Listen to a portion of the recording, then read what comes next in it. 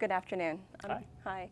I'm here today with former Representative Roy Reinard, who represented the 178th District, which consisted of Bucks County, from the years 1983 to 2002. Thank you for being with us here today. Thank you. You bet. Could you please start off by describing your family background for us? Sure. I went to Westchester College, now university, and when I got out, I always had an interest in being in politics. I was a political science major, but our family had at that time, second-generation insurance company, which I went into after I graduated from school, but I always had an interest in politics and ran for a local office in my township and got elected to that, and that springboarded me to where we are today. But I've been an active insurance agent for the last 27 years, and all during my time in the legislature, which kind of made me a little bit unique. There were only a handful of us that actually did more than one thing. And coming from the community I represent, I thought it was a real important thing to be a citizen legislature, and that's basically the course I took, and I think it helped me well. You talked about your family business. Was anyone in your family active in politics? Actually, it was. My great-grandfather wasn't born, but he moved to Arizona when the trains were making their way west, and he settled in Tombstone, Arizona, and he actually got elected in local politics in Tombstone, was elected mayor in the late 1800s, and actually then was, when Arizona was becoming from a territory to a new state, got elected to the Arizona legislature when it first became a state, and represented the southern part of Tucson, or southern part of Arizona there. And I didn't even know about it until about 10 years into my service, when my grandmother just, as a matter of fact, mentioned, "Oh, my father was a member." And so when I heard that, then I contacted the state of Arizona and got a hold of all their records that they had on his name, and got a number of pieces of legislation that he had dealt with and worked through. So it was kind of neat to share it. And I've been out to Arizona a number of times. My parents have a house out there currently, and my sister lives out there with her family, and been to Tombstone, where he's buried, and in the courthouse where he worked, and they still have a whole bunch of his memorabilia around, and they actually have a parade every year in Tombstone called El Dorado, and it was a parade that he actually started. And it's a period of time where all the locals, the men won't shave for a period of like 60 days, and they go back to their scruffy days out on the range. So it's kind of neat. Why did you decide to become a Republican?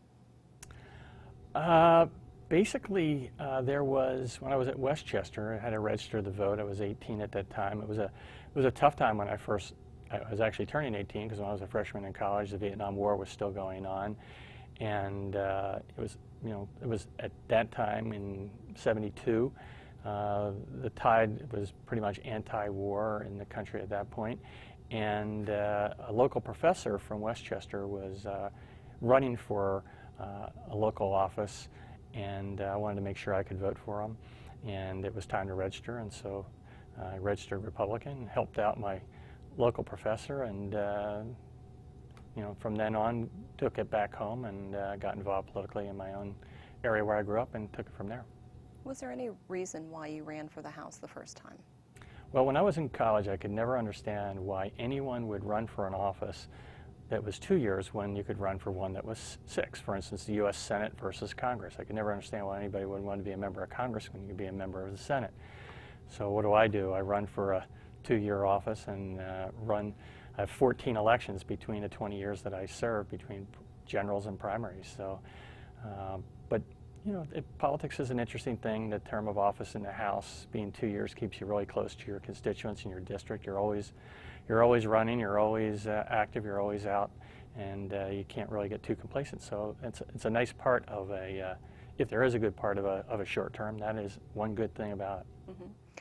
I think the first time you ran, your House seat was redistricted. That's correct. Back in 1980, when they did the census nationwide, they realized that obviously, which is a continuing trend in Philadelphia, moving out to the suburbs, and Bucks County's population had grown significantly, enough that in '80 they created a new legislative district That was the seat that I ran for. I had a three-way primary, and then I had to win a general election, and I was the new guy. I was the party was looking, local Republican Party was looking for someone young and someone that was new, and because most of the people in the area that I represent were new residents. They had just moved there in a early number of years. I was a median age roughly of that, and they were looking for someone that would really grow with that area. And so that first election was in 1982, and made me the first legislator for the 178th district. Well, what did you think of your first campaign? It was a lot different than the campaigns you see now. And I guess anybody you speak to when they look backwards and say things have been different then, but things clearly were different when it comes to how you communicate. There were no personal computers at that time. There were no cell phones at that time. So realistically, if you saw someone either at a meeting or someone came to your office, or someone would have to actually pick up the phone and call you or send you mail, when you ran your campaigns, you didn't have the kind of dollars you see in elections, even local elections today. There weren't media consultants and things along those lines on our levels. No one could afford to do mass mailings and commercials. So these things were more like stuffers and door-to-door and hoofing it type of campaigns.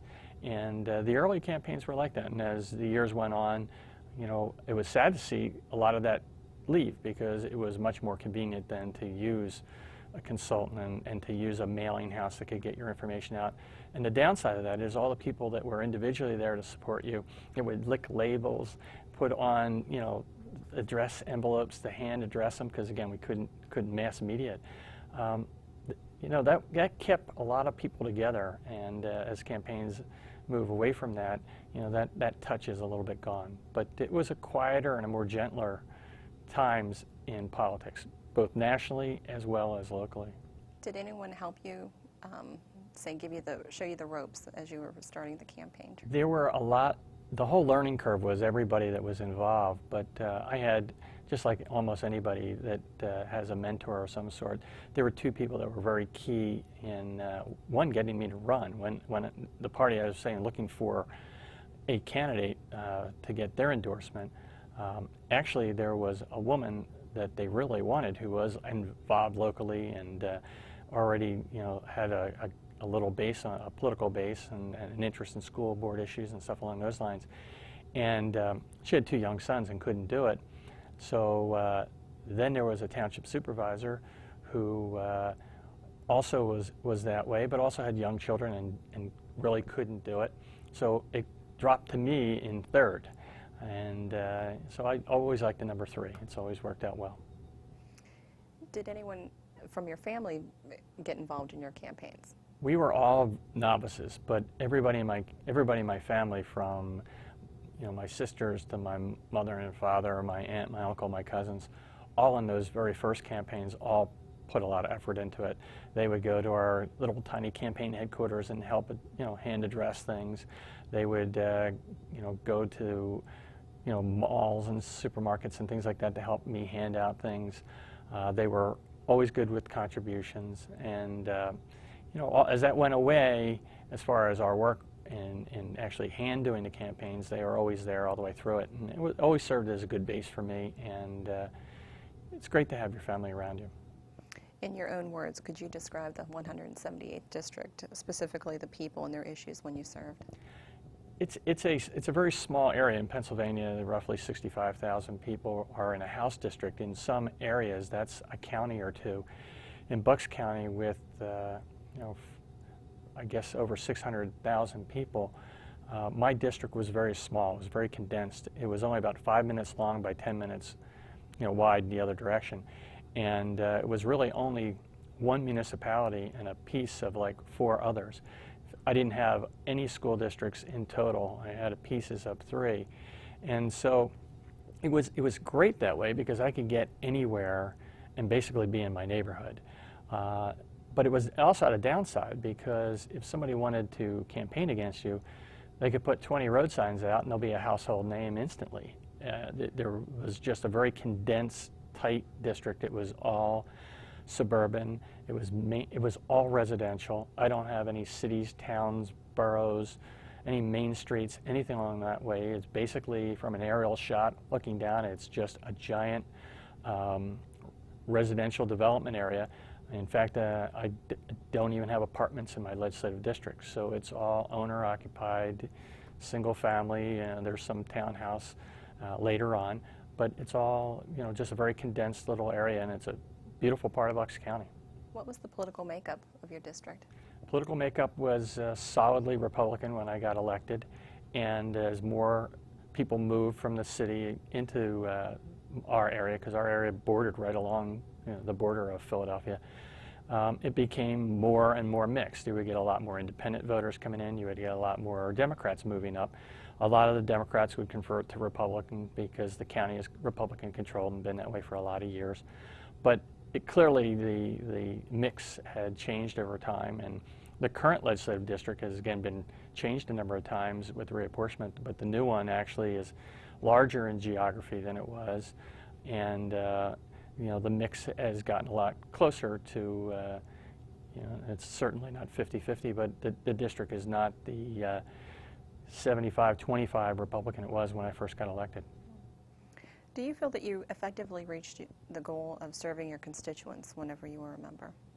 I do. You know, again, I always liked the fact that I did something else. I had always, whenever I had an opportunity to speak for a group, I would always say Pennsylvania really should be a citizen legislature, much like most of the country. The majority of the states in the Union, the legislature meets only a few months of the year.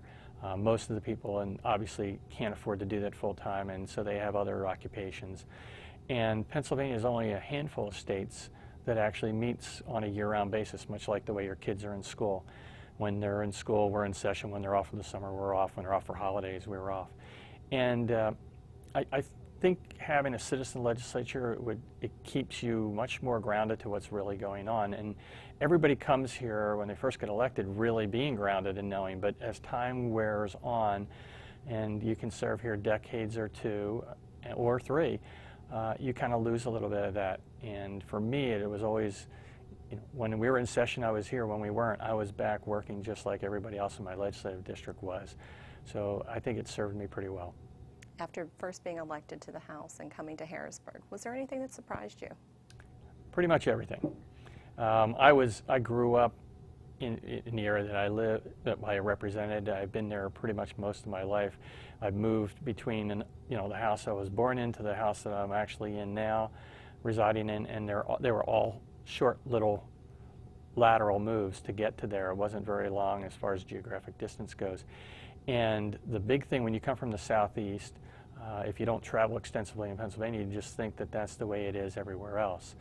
And once you pass where we live in Bucks, when you're in that Philadelphia, Bucks, Montgomery, Delaware, Chester County area, once you pass Valley Forge heading west on the Turnpike, things change. And there were far more farms then than there are today, but there still are extensively a number of farming, agricultural interests that, you know, I had no real interest, not interest, but I had real no knowledge, prior knowledge about that.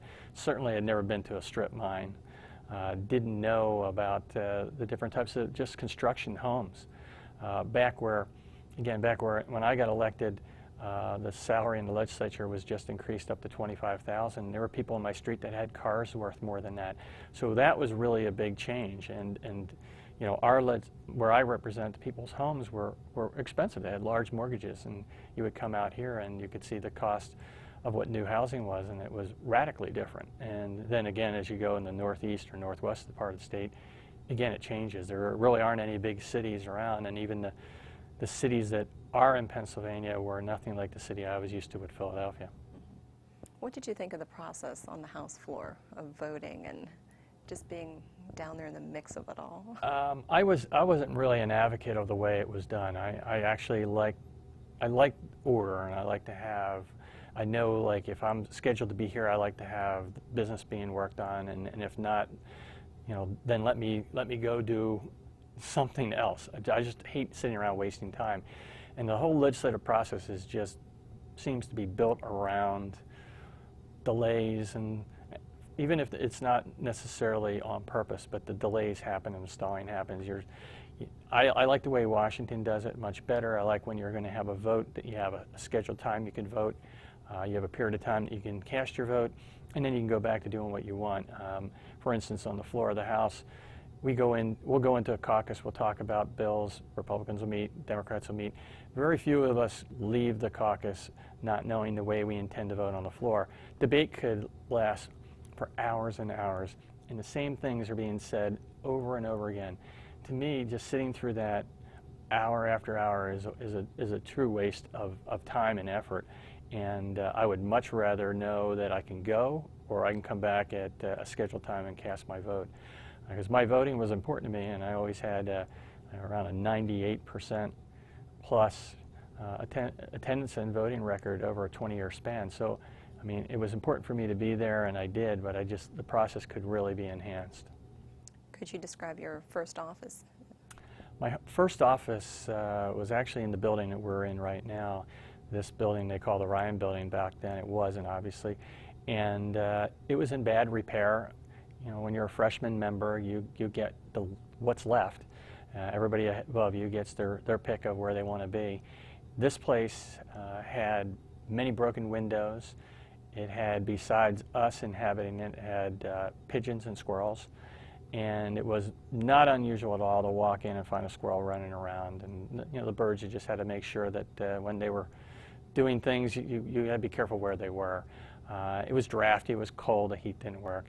And it was a shame, because this at one time was envisioned to be, you know, where the governor was going to have his offices. And there was just long delay in getting this building moving along. So we occupied it for, I had two offices in here. The first office was on the first floor, and I realized the birds, I'm better off getting higher ground. So I moved up to a second floor office when I got reelected the following year, and then more offices were made available later in the complex, and we were able to move out of this building. And ultimately they restored it, did a great job with it, and named it after a prominent speaker and actually a guy who, it was different eras, but Matt Ryan and I had one interesting thing in common that no one else in the legislature, House and Senate had. We were both lifeguards in Ocean City on the beach patrol. And so we would always kid each other about that, and it was a good starting ground for us to come up and deal with all these people, because you know, we thought keeping people in control on the beach was a difficult thing to do. That was nothing. Could you describe your district offices? Have you always had a district office? I always did. I got elected just when the legislature was starting to become more professional, and district offices were starting to become, you know, kind of an important thing, so people had a local way to get a hold of you, especially when you're over 2 hours away. I had, you know, over the time I was here, very few people just happening to stop into the Capitol. It's, you got to go out of your way to do it. I did, you know, every time I got an opportunity to speak before people, I told them how beautiful the state capitol is and why they should be here. And the history of the floor of the state capitol is Mercer tiles, which is from my home county of Bucks.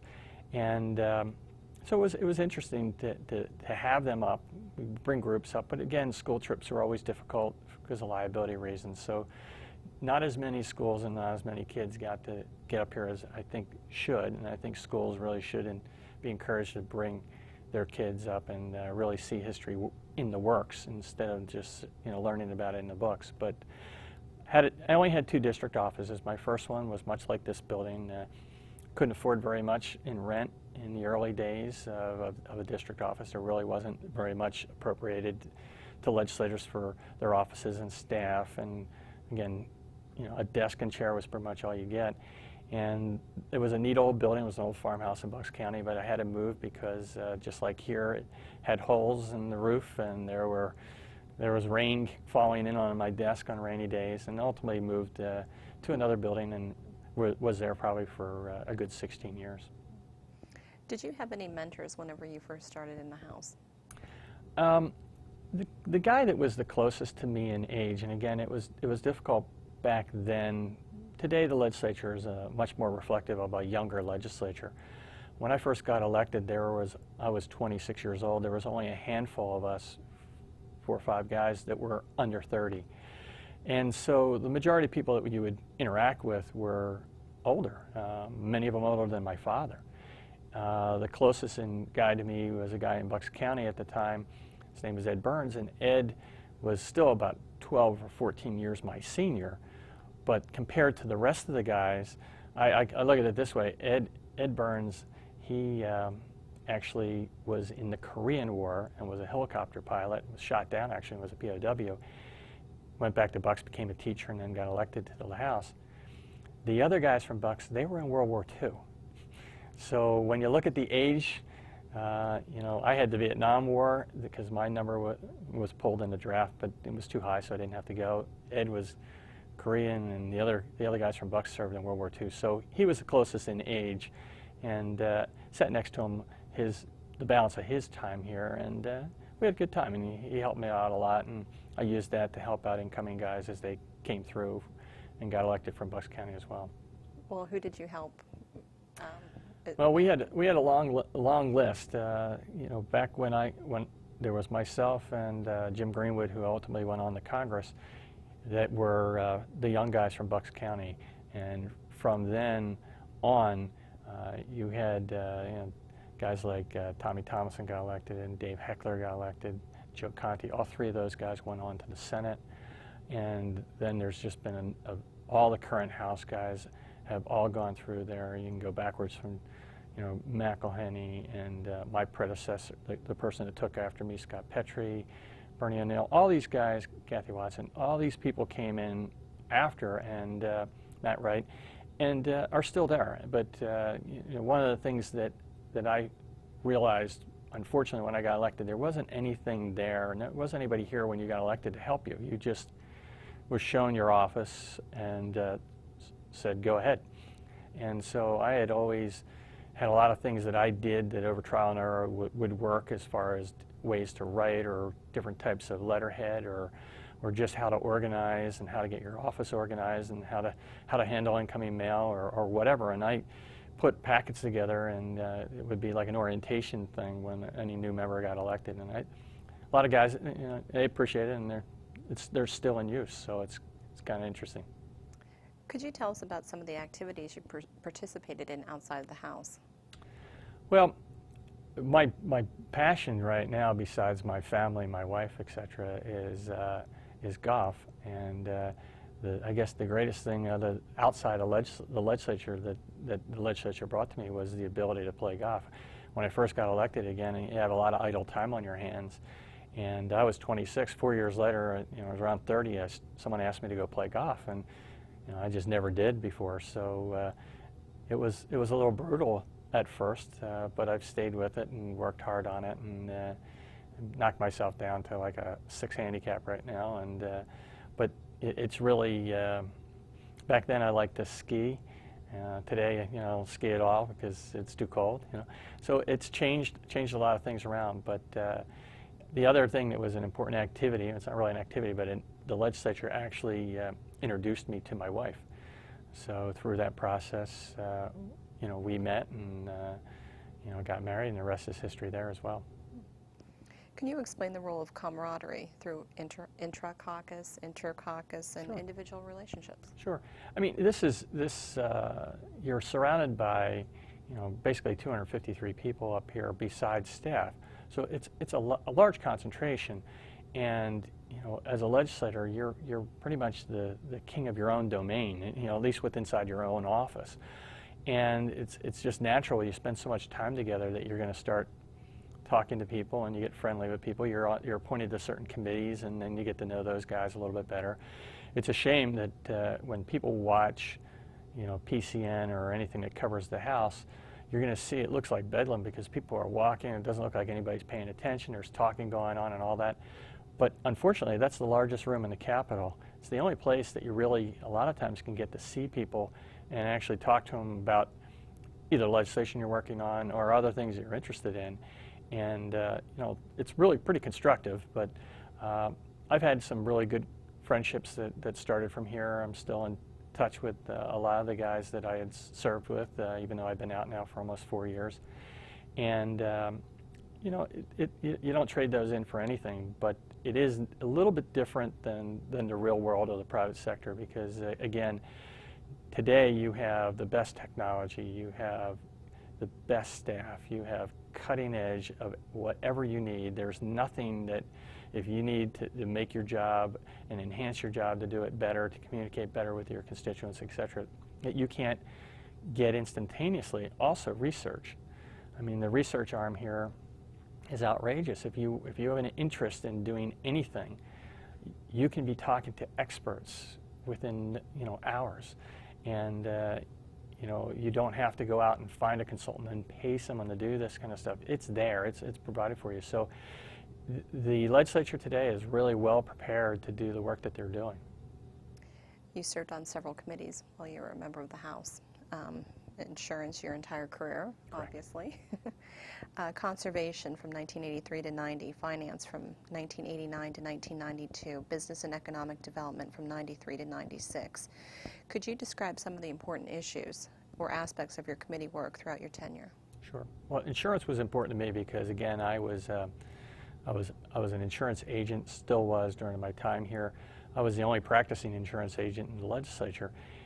And that probably tells you something. There weren't any insurance agents, and there weren't any doctors, and there weren't any dentists, there weren't any nurses. And they probably all realized the same thing. Why would you want to go up there and do that when you could be in your profession? But I represent, and professionally, I represent the interests of my policyholder. Not the insurance company, but actually the consumer.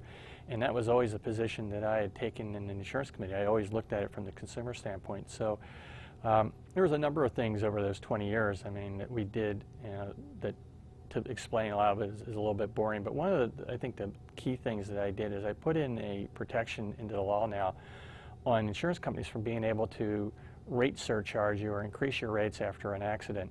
They're allowed to do it, but what would happen in the past, they would never consider your deductible. And very often someone would have a $500 or $1,000 deductible, and the claim would be less than the deductible, but they would still receive a surcharge.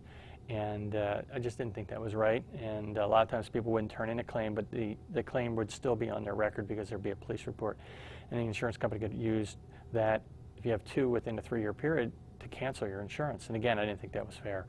So we created a dollar limit and said that the claim had to be over that dollar limit as well as a deductible for them to surcharge. And that deductible was tied to an inflation that the insurance department has to adjust every 2 years. So it's providing a large amount of protection today. When we first started, it was $500 in excess of your deductible. So again, if you had a $500 deductible, if a claim was under $1,000, they couldn't charge you a surcharge. Today, the surcharge is like $1,250 over top of your deductible. So when you look at it, you're really getting a sizable amount of protection. And again, the key was we didn't want to have people just lose their insurance over a small accident. And again, that's why you buy insurance in the first place. But there were a lot of things we did otherwise through insurance, but a lot of it is more jargon than of exciting issues. Did you have a favorite committee? My favorite committee were the two that I chaired. I was chairman originally of Urban Affairs, which is kind of funny for a suburban guy. But it worked out great for me because Philadelphia was so close. Back then, Governor Rendell was mayor, so we would interact a lot with the city of Philadelphia. We did a lot of meetings and met with the governor, or with the mayor at that time, a number of times on issues that were important to the city of Philadelphia. And I think as a suburban guy, I was a pretty good steward of the urban issues, and trying to do what we can statewide to help our cities, not just Philadelphia, but Pittsburgh and the other small third-class type cities that we have in the state, to get their economies and make them have enterprise zones and things like that would really help them attract and grow business in their area and get more people to come to the downtown. And that's really what our whole focus was, trying to get the cities to attract people to want to live there instead of having the cities be places people want to flee.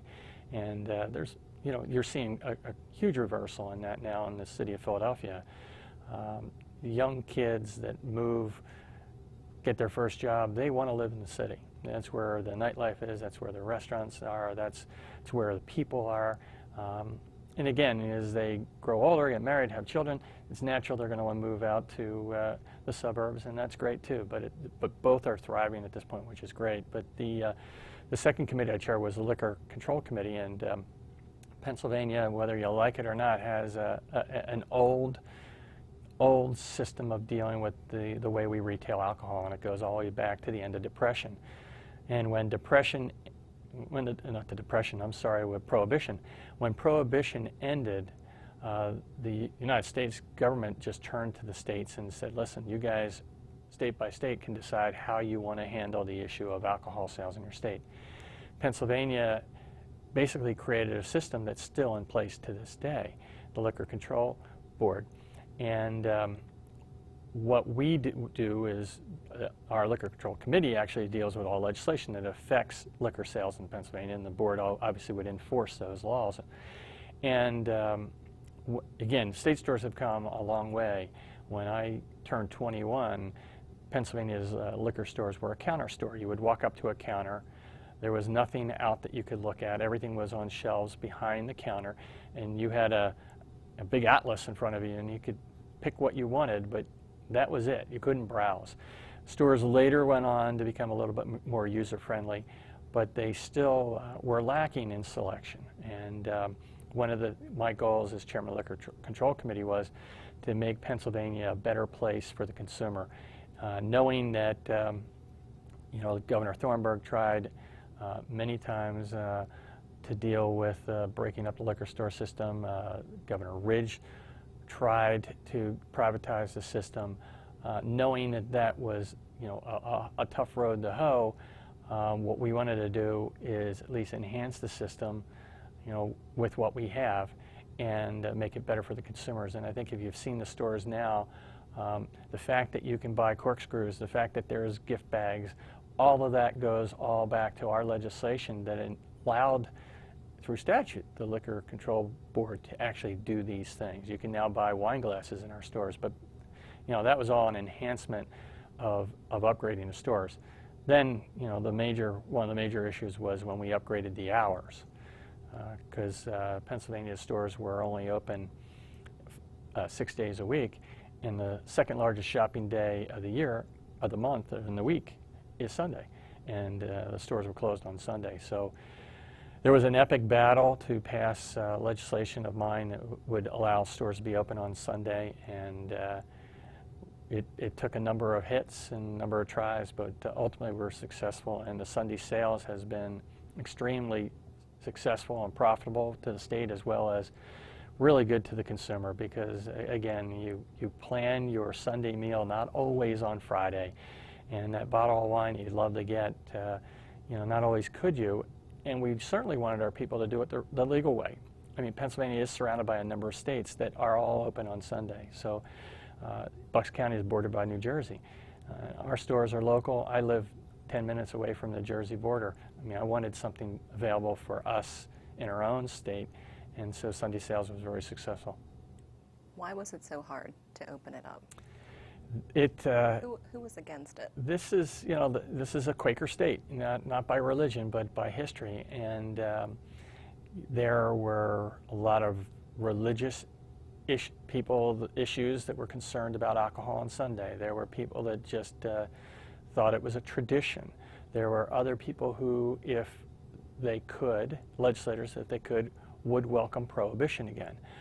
There were people that were trying to falsely protect children from underage drinking. Well, nobody goes into state stores in Pennsylvania underage and gets served. I don't care if it's Saturday, Tuesday, or Sunday. And it was a new concept. It was something where even the people that supported it weren't sure how to gauge it, because you weren't sure how your own constituents were going to react. We didn't have polls on it. We didn't have censuses that were done. It was just the right thing to do at the right time. And it was a battle. It failed by a vote. It came back and got passed by a vote. Then it got reconsidered and failed by a vote. And it ultimately got passed by 1 or 2 votes, and went on to be passed in the Senate and signed into law. But since then, the issue became such a powerful one for the consumers, that the people of Pennsylvania were so verbally in support of the convenience, that the legislature now has also changed the store hours for beer wholesalers, and now you can buy both beer and wine in Pennsylvania on Sunday. I think another issue with the state liquor stores was the sale of wine on the internet, and you were involved in that as well. That's right. That was a separate issue, but they kind of ran in the legislature at the same time. Again, the wine selection in Pennsylvania, had been criticized historically for a number of years. There are now some really upscale state wine and spirit shops, although not all stores are, but when you find one of those, you can really find a lot of great, really interesting wines. Chairman Newman of the LCB has done a lot on things called Chairman Specials to kind of promote some of these wines where they buy large lots of odd lots of wines from all over the world and moderately price them. But even so, there's still wines that you can't get in Pennsylvania, and you could, for instance, go on the internet to the vineyard directly and buy them direct. But in Pennsylvania, it was against the law. So what we wanted to do is say, if the wine's sold basically in Pennsylvania, then you got to buy it in Pennsylvania. But the wine's not sold in Pennsylvania. We want to have our residents have a way to legally buy wine that is, easy to come by. You don't necessarily need a wine broker to get it. You can simply go out and, you find a vineyard. They all have wine clubs. You could join all these things, which would be great. But the caveat was the law prohibited you from doing it legally. A lot of people have done it anyway. A lot of people have work in New Jersey and have it shipped to where they work. But we wanted to give an outlet for people to actually go out and bring wine in that they'd like. A lot of people have gone to Napa Valley and Sonoma and they did wine tastings and they've found great wines and they come home and they can't buy it. So this is what we were going after, and fortunately that was passed as well, and now the consumers have the ability to do that, and it's a real simple process. Could you talk about the State Swimming Pool Safety Act and what were the issues in regard to that? As I mentioned previously, I was a lifeguard, and to me water and safety was always an issue. Over 6 years that I was on the beach patrol, thousands and thousands of people were in front of me, and it was an awesome responsibility. But Pennsylvania had a horrible statistic that over 30 children a year drowned in backyard swimming pools. And to me, I always thought that most municipalities had a pool ordinance. Mine did. The municipality that I lived in had an ordinance that said you had to have a fence of a certain size and the safety equipment, etc. But when I looked into the issue of why there were still so many drownings in Pennsylvania of young children, I realized that basically half the municipalities in Pennsylvania did not have any kind of local pool ordinance for some reason. And a lot of that is, government intervention, and people don't like mandates. They don't like their township or the local borough government to tell them they have to do something, and the political will, for whatever reason, wasn't there, and children, in my opinion, were in jeopardy. And so, I went on a quest, and it was a long process to ultimately come to a bill that was passed in Pennsylvania. It took, even among supporters, it took a lot of people, a lot of effort to basically say to their municipality that if you don't pass your own ordinance, we're going to mandate this state code on you. And that's actually what we did. We created the difficulty with anything when you put it into law is that if things change, technology changes, if there's a better way to do it, if you put it in a statute one way, it doesn't get the advantage of that. So what we did is we created a basic standard, and then we tied it to the BOCA code, which governs all types of development. BOCA code actually has a section on swimming pools. So what happens is our statute has this basic fencing requirement, height, the way the slats of the fence have to be, and then we tie it also to the current BOCA code, so it's both. So that code, as that continues to enhance over time, it's been time already since it's been passed, it keeps getting improved along the way. So it's kind of a unique way that we did that law. And you're still going to see drownings occur in Pennsylvania, and there's a whole lot of reasons for it. None of them, no bill that we pass, no law that's going to be in place is ever going to take away parental oversight. If you have a child and they're in the water, you need to be there. If you have a pool and you have children, that pool needs to be off base unless you are there. And pool covers have come a long way. There are pool covers that many adults can stand on and it doesn't cave. You're going to have a pool, that's the type of cover you should have.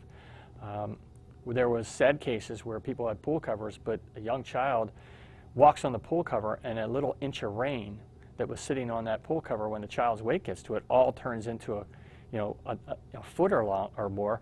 Child's on a slippery surface and drowns on top of the pool cover. So you have a pool, you have an awesome responsibility, but we're not going to stop it, but we think the pool legislation that was passed has gone a long way to help protect children in Pennsylvania.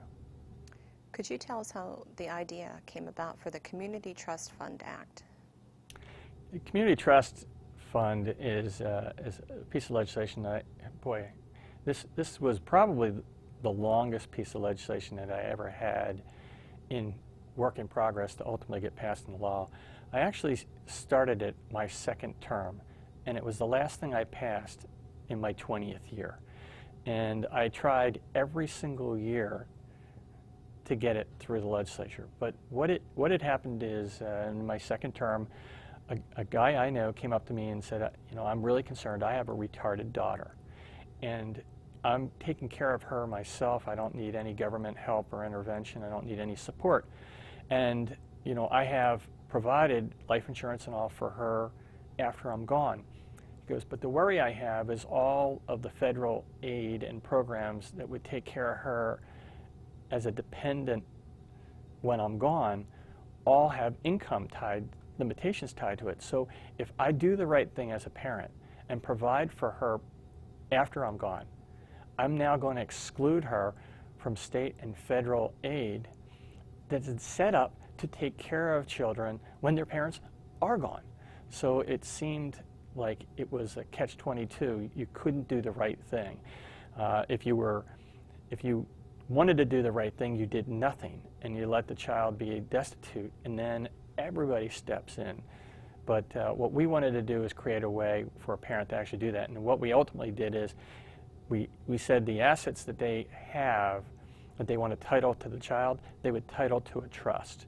The trust then would dedicate that those funds would be directed towards that child's care, and things from televisions to cosmetics, anything that could improve their quality of life, along with their living standards and whatever they need for their food and whatnot. But the second component was that when the money was donated to the trust, and when that child ultimately as an adult someday dies, those monies then any monies that were left over would be used to bring in other children who didn't have those resources, to also provide those better qualities for their life as they go through. And I mean, it was something that everybody said, oh yeah, it sounds great, but how are you going to do that? And it took extensive work. I went through probably 7 different executive directors of the Health and Human Service Committee to ultimately work on this. But I'm happy to say it's in place, and anybody that has a child with any type, and it's not any one malady, but any type of a malady now has the ability to actually provide, after their death, for their child's health and well-being, and knowing that it's not going to put them in any jeopardy, and then also knowing that they're going to help other children along the way. Can you tell me what role seniority plays in the house? Seniority is, outside of leadership, seniority is everything, and up until only recently, it's only been a recent trend where leaders have been elected that really weren't mainly the more senior members. But basically, it's much like any armed services. It's much like, even again as a lifeguard, every year you're in, you get a little bit more status. You get to pick which beach you want to be at. Same thing here. You get elected. Seniority and majority are the 2 key words in the legislature. When I got elected as a Republican, the House had just turned from Republican to Democrat. So in my case, I got elected and served my first 12 years in minority. As a minority member, you really have legislatively very little opportunity to do a lot, other than looking at bills as they're coming over from the Senate and trying to see what you can add successfully in an amendment. And I was I was lucky in 20 years of legislature, I passed over 22 pieces of legislation. So, you know, in my early days, I used that amendment process in order to get the issues that were important to my district into play and before the House, and then ultimately get before the governor for signature. But seniority also really is important, because your first office, to your staff, to how much staff you have, you know, was all a pecking order. And back again, going back 20 years ago, if you weren't like the leader, everybody else was pretty much the same. It didn't matter if you were a rank and file or you were a committee chairman. There wasn't really a whole lot to do in Harrisburg, but if people come up and visit Harrisburg today, they're going to see a different kind of city than we saw when we first came up here. There were very few places to eat. There was very little things to do. The city really wasn't very attractive.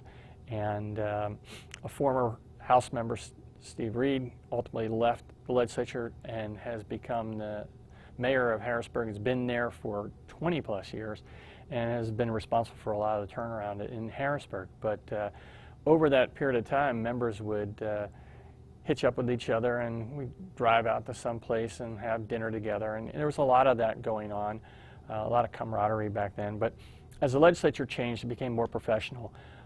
You had the opportunity where seniority wasn't playing as much. Everybody got kind of, you all had your desks and you all had your staff, and everything became a little bit more upgraded and professional. And you know, I think it's a good thing. You don't really have to fight for your desk space anymore.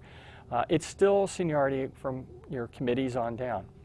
It's still seniority by whether you become a chairman or not. So your tenure here definitely comes into play. And if you're here long enough, you get, I think it's rewarded, but not rewarded by your leader. You just get the opportunity as a chairman to actually make things happen. It's your schedule. You set the agenda. You tell your committee what's important. It's like a little business. You run it the way you want to have it run. You have staff that are there to help you move an agenda or the agendas that you like, and your interaction with the minority is up to you. I was very fortunate that I had good members that have served on both my committees, Republican and Democrat, and it was evident when I left Urban Affairs to take on liquor control that members on both R and D followed me over to liquor control because they just continued to want to be on the committees that I was chairing. So, you know, that made me feel real good, and I feel like we did a lot of positive things and, you know, helped the members as well. What aspect of your job as a House member did you enjoy the most? I liked the ride here and back because, again, we're going to the days without cell phones. But it was a real quiet time, and it was a period of time for me. It was a 2-hour commute. It wasn't a horrible commute. It was, I got on the turnpike, and once, like I said, once you get past Valley Forge, it was just beautiful terrain, and it was a great drive. I enjoyed the solitude away. You know, over the years, I had a young child. Young child's now 23 years old, but you know, I got to get away from a crying baby occasionally and have quiet in the car, and that was good. I listened to music. I did books on tape when they came out. Earlier than that, I was doing language tapes. Anything to just kind of, you know, give yourself some quiet time. So the drive here and back was great, and you know, then when you get up here, you'll have a couple of friends that are members that you like to be around, and it was always nice to see everybody because after a week or a couple weeks, if we had a recess, it's nice to see your friends back again. What aspect did you like the least? Again, I think the least was just the way, unfortunately, the legislative process is. We're supposed to start at 11 o'clock, and for whatever reason, it gets delayed. And so you're ready. You planned your day. You have meetings that are set up. You have schedules that you have told people that you would be available for. And all of a sudden the legislative schedule changes because either a bill in printing hasn't gotten out yet, or a committee hasn't reported out its bill, or whatever the process. And it's that hurry up and wait, and just sitting around waiting to do the business of the state was a real down to me. I mean, it would have been fine if I only served here for 4 years, But after 20 years, you had enough of idle time, and if there was a way to calculate how many hours I spent waiting for the legislature to convene so we could actually do what we were scheduled to do, there's lost years there. Was there an informal caucus for the people of your area? Was there a Bucks County delegation? The delegation was there. It was loose. Today it's much more organized. Today there's a caucus almost for everything, a little sub-caucus for anything. But it was just kind of a very loose group back then. There wasn't a whole lot of structure to things, and again, because mainly it didn't matter if you were here for 1 term or 5 terms. You weren't a leader. You weren't senior enough to do anything, and so everybody just kind of hung together. And you know, there were softball leagues that some guys played in, and there was ice hockey leagues. Again, there's a lot of idle time up here. It's when you're away from your family for 3 days. I think a lot of people don't realize the time legislature spends away from home. Again, for me, 2 hours I could get back home on any given night if I had to. But if you're coming from the western part of the state or the northwestern part of the state, you have over a 6-hour drive. It's difficult to do. So a lot of these guys have to come in a day early. They leave a day late. You're away from your family a lot, and you know, I never had an interest in hanging out in restaurants and bars. So it was nice to have other things that could take up your time. Again, the city didn't have a real nightlife, so you kind of had to fend for yourself. And again, I said golf was what made it for me, but other guys found other things. There were legislators here that liked to draw, and they did art. There you see a lot of guys that had bikes, and they would go biking along the river or some run. They had all different interests that kind of give them downtime while you're up here, because it is, you know, you would spend as much time here. Many of these guys spend more time here than in their own home districts because they had to travel so far. Did you have one fondest memory of serving?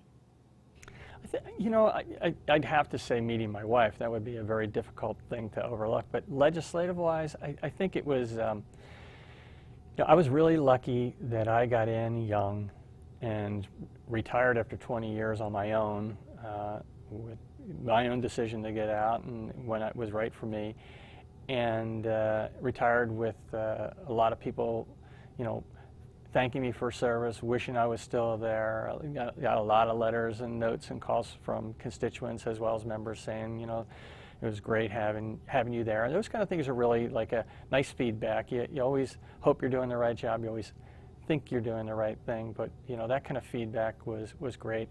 I mean, that's a pretty fond memory. You have you know, you have your memoir to an extent. There's a legislative history now, like what we're doing today. Your archives, where this stuff is protected into the future, and it's always going to be there.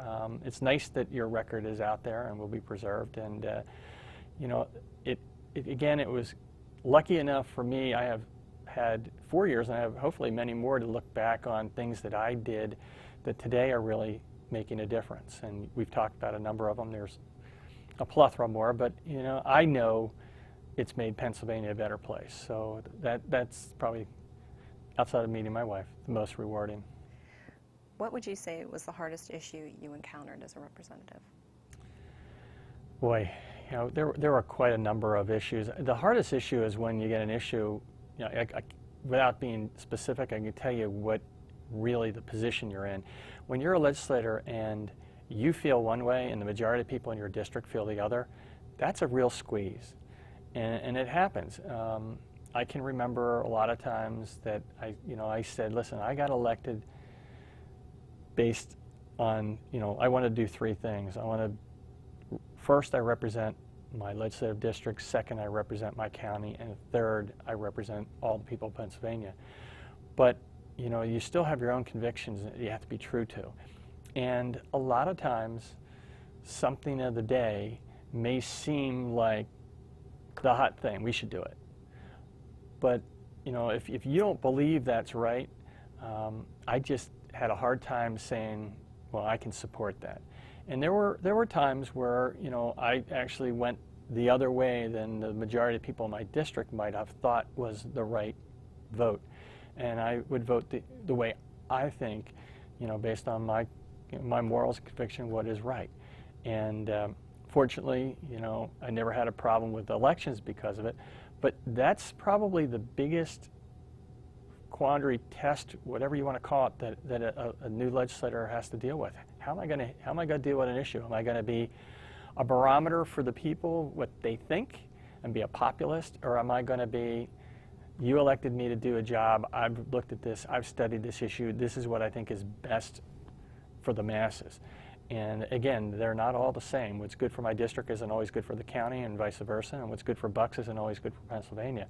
And you know, you've got to make those tough calls. And you know, there's examples, you know, all the way through where, you know, the same situation was, I didn't do what the people maybe wanted in my district. I didn't represent necessarily entirely what the people of Bucks County might have wanted in an issue, or what people in Pennsylvania might have wanted. But I thought it was the right thing to do, and so that would be the moral test that I used. How would you like to be remembered? You know, I was kind of legislator. I was the kind of legislator that who would walk into the restaurant and hopefully wouldn't be identified. You know, hopefully I could go hang around, just be normal. You know, I answered my own phone when someone would call. I'd say, just call me Roy. I'd never signed a letter with my last name. You know, I just wanted to be just, you know, like everybody else. Again, being the fact that I was also working, felt, you know, a little closer to it. But if someone starts throwing your title around, the first thing I'd say, oh, just call me Roy. And I think I want to be, you know, besides legislatively, I'd like to be remembered as someone that just, you know, cared and was just like everybody else. Just someone that wasn't pretentious, you know, didn't you know, walk around, you know, a few feet higher than the rest. And you know, I think it's worked out. I was involved in a lot of things here. It was nice to retire from here and go back to work full-time, because working full-time in one job versus working part-time in two, this seems like semi-retirement now compared to what I had when I was doing both. And it's been nice. It's been really relaxing. But again, I think the key for me was, you know, I own a business, so I was able to come up here. I was able to leave here and go back to my company. And I always had support there to make it be the time I could spend the right amount of time here. But I was also able to get in early and get out early. I mean, there's a real key to being, you know, still, at my age, I'm 51, but still having, you know, hopefully a lot of years ahead of me, and knowing my 20 years of state service, another 3.5 years of local service, you know, are over. And, you know, I think I left it better than when I got there. Well, in addition to your still full-time job as with your company, what else are you doing these days? Well, legislatively, obviously I'm not in the legislature, but I'm still, I was appointed by Governor Schweiker to the FIA board, the Pennsylvania Higher Education Assistance Agency. I've been serving on that for 4 years. It gets me back to Harrisburg about 2-3 days a month, which is just fine. Gives me time to meet up with all my old buds that are still here and guys that are still in the legislature, and get to stop by and say hello to them. I'm on their executive committee, so that helps, and there's a FIA Foundation board that I'm also on. So, you know, it keeps my hand in it. I serve. The majority of those board members are acting members of the House and Senate, so I still stay in touch. My wife is actually a lobbyist in Harrisburg. She's been a lobbyist for 20-some years. So, you know, we still have our political conversations, and, you know, I can still let her know from a legislative standpoint how I would feel. And so all that is great. You know, it's a lot of fun. I've always had an interest in politics. Again, I was a political science major in school. I actively, you know, still read the clips and what's going on, and have a pretty good idea of what's on. I still have my opinions, and a lot of times the legislature goes in ways that, you know, if I was still here, I wouldn't vote that way. But you know, that's just the way it's going to be. You're not going to be able to have 253 people working on something and have a 100% consensus agreement. And you're not always going to have, you know, a husband and wife don't agree on every issue, and you're certainly not going to have political parties agree on every issue, and you're not going to have constituents or the people of Pennsylvania always agree with everything you do. But again, that moral compass, if it's on the right point in the right direction, you use that, it should be a good barometer. You should do just fine. Lastly, do you have any advice for new members? It's a different legislature. It's a different constituency today.